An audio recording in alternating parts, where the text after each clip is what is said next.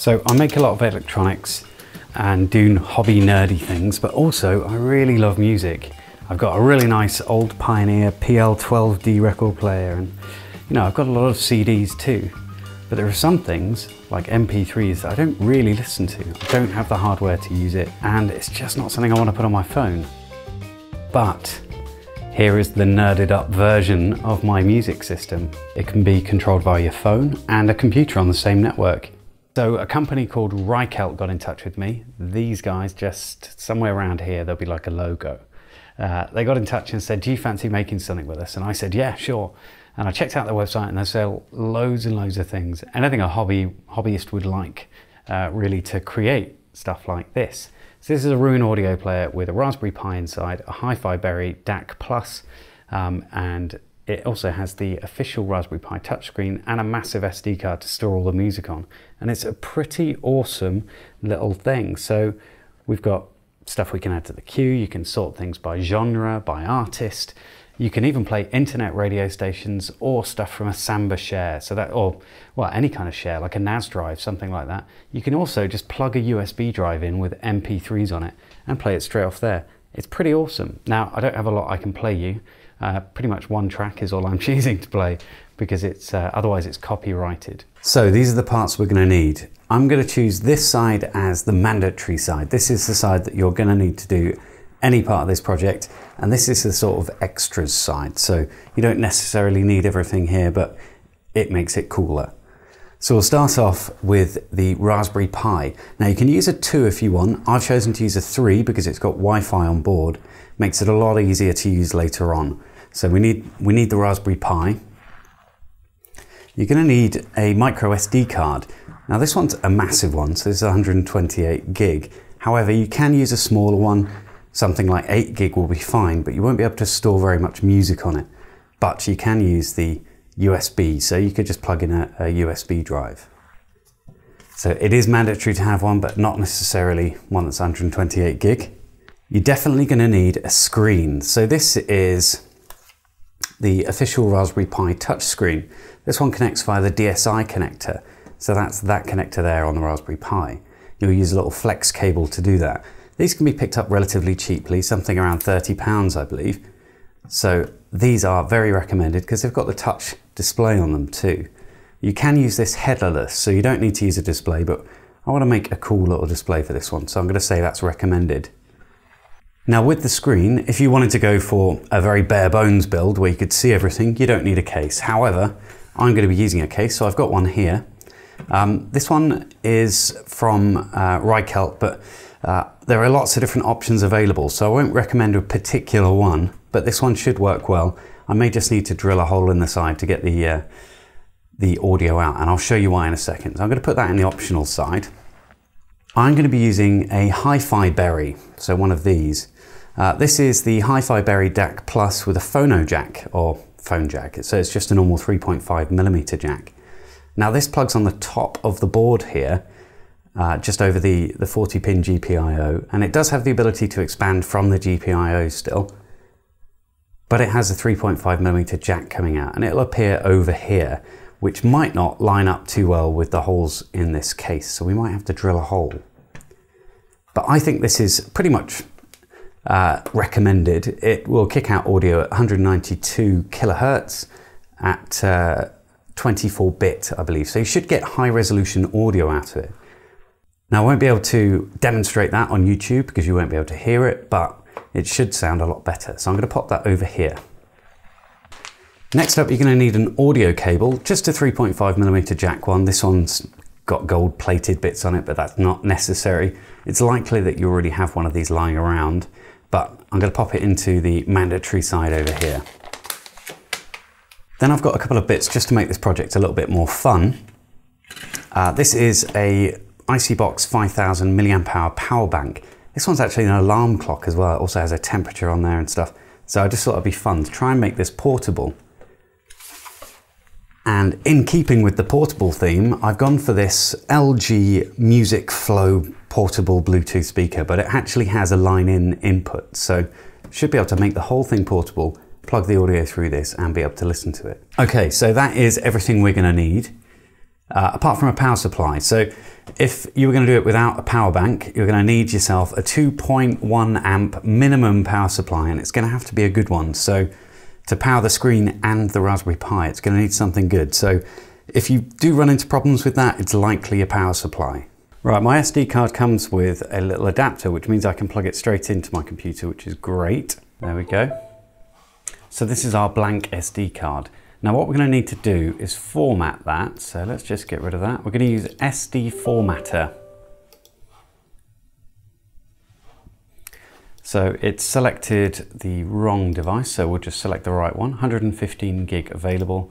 We're going to change that to format size adjustment on. Quick format's fine. You don't necessarily need to do this, but it's just good practice too. So once that's done formatting, excellent. So we can just exit that now. The next thing we need to do is load up Win32 Disk Imager.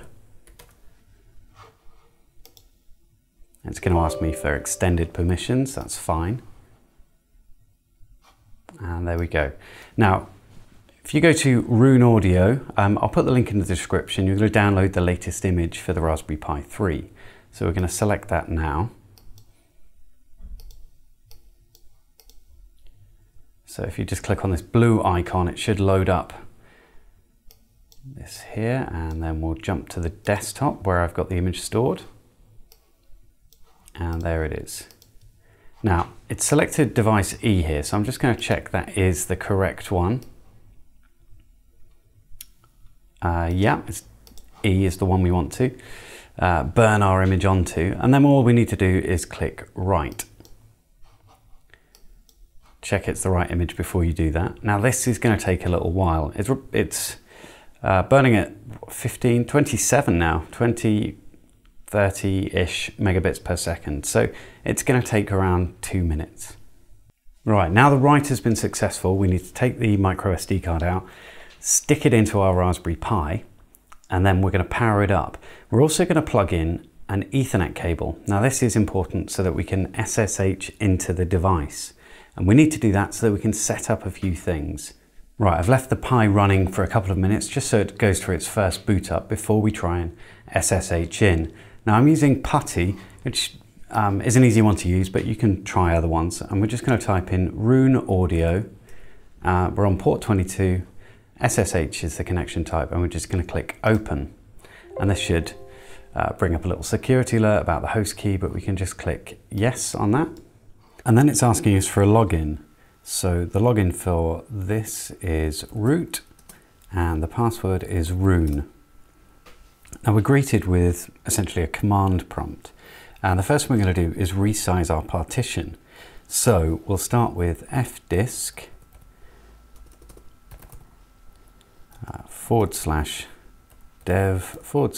/dev/mmc blk 0. And fdisk allows us to mess around with the partition table. So let's have a look at our current partitions. So we type P, and it gives us two here. We can see one at the top is 100 meg. It's a FAT32 thing. I'm not quite sure what that is, but we're going to be dealing with that Linux one at the bottom. So we're going to delete that entry into the partition table. We're going to delete partition 2, and then we're going to recreate it. Now we're not actually doing anything to the data on the disk. This is just the partition table. So we'll do a new partition, primary partition, partition number 2, and it's already selecting a first sector just here, and it's the same as the start of the old one, which is fine. So we can use the default. And then the last sector, if you notice on the previous one, it was 4401151, and that's not the end of the disk essentially. This is the end of the disk here. So we want it to be the default, the last sector on the disk. And created a new partition 2 type of Linux, that's fine, so we don't need to do anything with that. And then all we need to do now is write that, so we press W. It says the partition table has been altered. So rereading the partition table failed, so I'm guessing what we need to do now is just reboot. So if we reboot, okay, so we can log in again, so it's root and then rune. And now we can resize the partition. So we've changed the partition table, but we haven't changed the partition itself. So resize to FS, and then we need to use the actual dev.mmc blk0 partition 2. And this will take a little bit of time, not very long, about 20 seconds I think, and then it will have resized the partition to the correct size of your disk. So we're using a 128 gig SD card, and so some of that 2 gig has already been used. Okay, that's done. So now if we type DF, we can find out what the available size is left. So you can see up here we've got used is 2%. So it means that we have a massive amount available, which is great. And it means we can then put music onto that as well. Next we need to enable the I2C interface. So we can type sudo nano /boot/config.txt. So it's going to enable it in the boot config of the Raspberry Pi. So we need to go to the DT overlay. So this is just going to display the option for us, and we're going to delete the comment there. So it's got a little hash symbol there. So if we just delete that, it will enable that in the boot config. Now to save, we just do Control Write Out, which is the O, Enter, and then Control X, and then we're going to reboot. Right, now just to check it's working, if we go to http://RuneAudio, it should bring us up the web interface. Now this is the thing that we're going to be able to see on the display, but it's also a way that you can interact with this device if you're connected to the home network. So I can do the same thing on my phone, and we'll have exactly the same interface here. So I can look in my library. Not that there's anything in there at the moment because we haven't transferred any music over.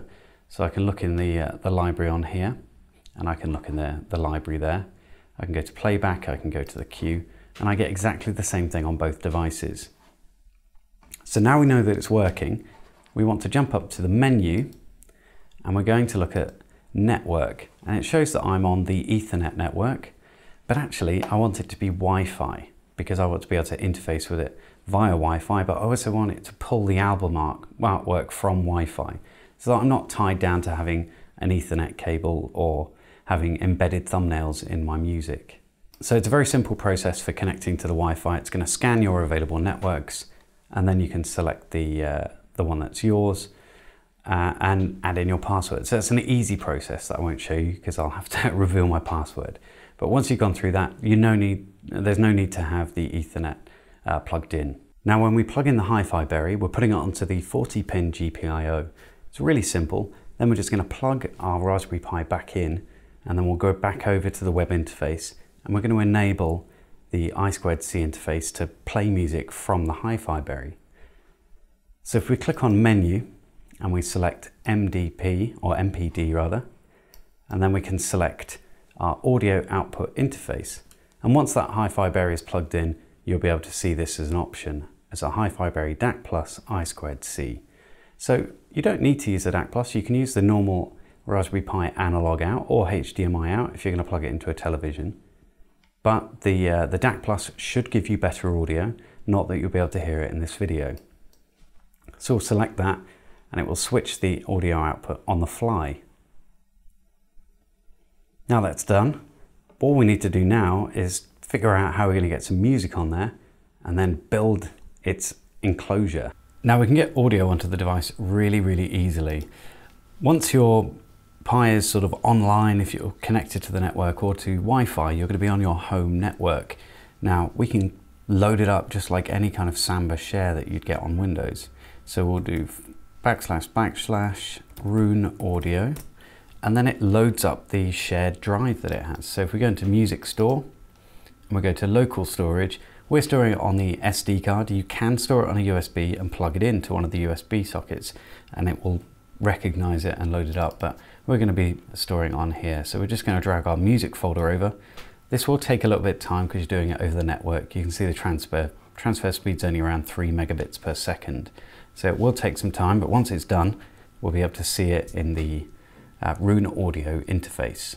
Right, I think we're about ready to put this together. Now, I've gone ahead and done a couple of bits just so that I don't have to do it on camera and take ages.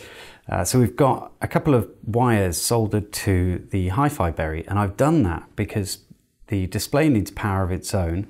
It has a USB socket here. However, it's not very accessible, and I'd rather not have two power cables, one going to the display and one going to the Pi. So what I've done is I've soldered two wires onto here, power and ground. So power is the first pin on this side and the third pin is ground. And they're going to go into the accessible pins on this board. So let's start putting this thing together. So first off, we're going to be putting the board on. Actually, no, we won't. What we'll do is we'll screw on the Raspberry Pi first, this way around. In fact, before we do that, we'll pop the ribbon cable on. So the blue goes on the outside.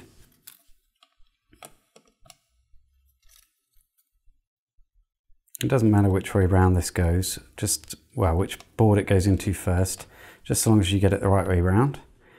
That's secure. And then the same with this one. So blue goes on the outside of the board. So if I just turn that upside down over there, we can do it properly.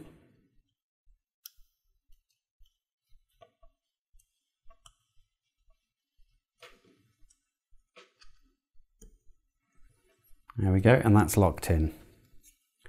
And then when we turn this over, we can put the screws in. Brilliant.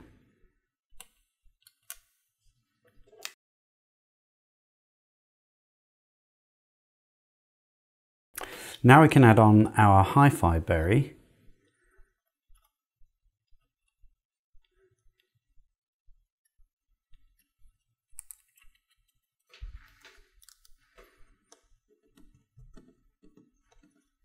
There we go, nice and secure. And if I turn this around, we'll be able to access the pins over here. So the first one is 5 volts. And then the very last one is ground. And then we can just pop it in its case, hopefully. We've got it the right way around. This cable's going to bend around a little bit to let that go in. This could do with being a little bit more out of the way, I think. So let's bend those up and over. A little bit of finesse required.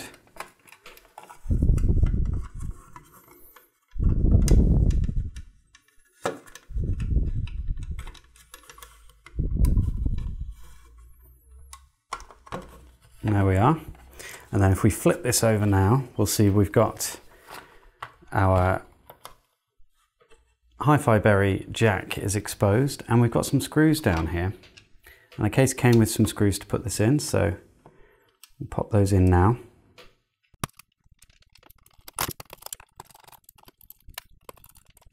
There we are. So this is just a test setup. We've still got the frame to go round. I just wanted to put all this together without worrying too much about having to take it apart again. So let's plug it in and see what happens. I have the small little display here. This is the ICY BOX USB power bank, so hopefully this will be good enough.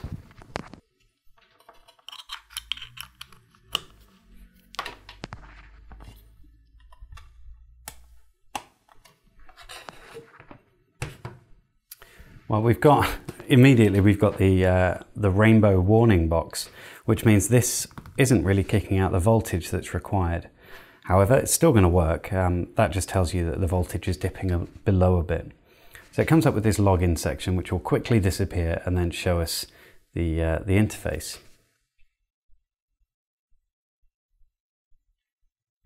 And there we go. And our touch screen should work.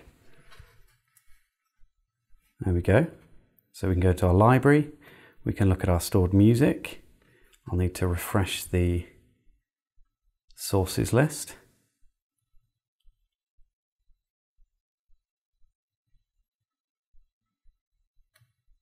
Oh, that has refreshed, hasn't it?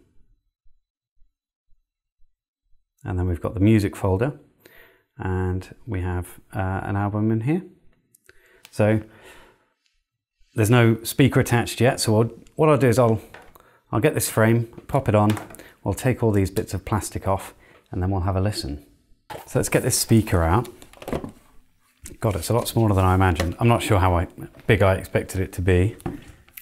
So there we go. I don't think I need anything else from the box. So let's just get the plastic off. So it seems the battery is running low on this, so it wasn't working. But I've just plugged in a power bank to it so we can get back onto it. So I can alter the volume on the touchscreen itself.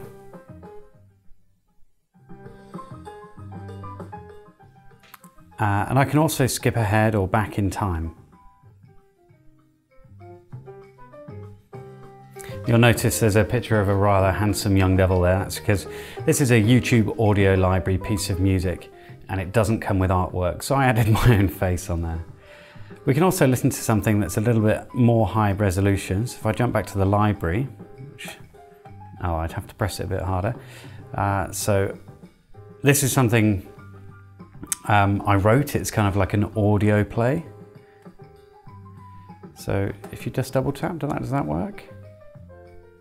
In the queue? Oh, it's the button there, isn't it? Add and play.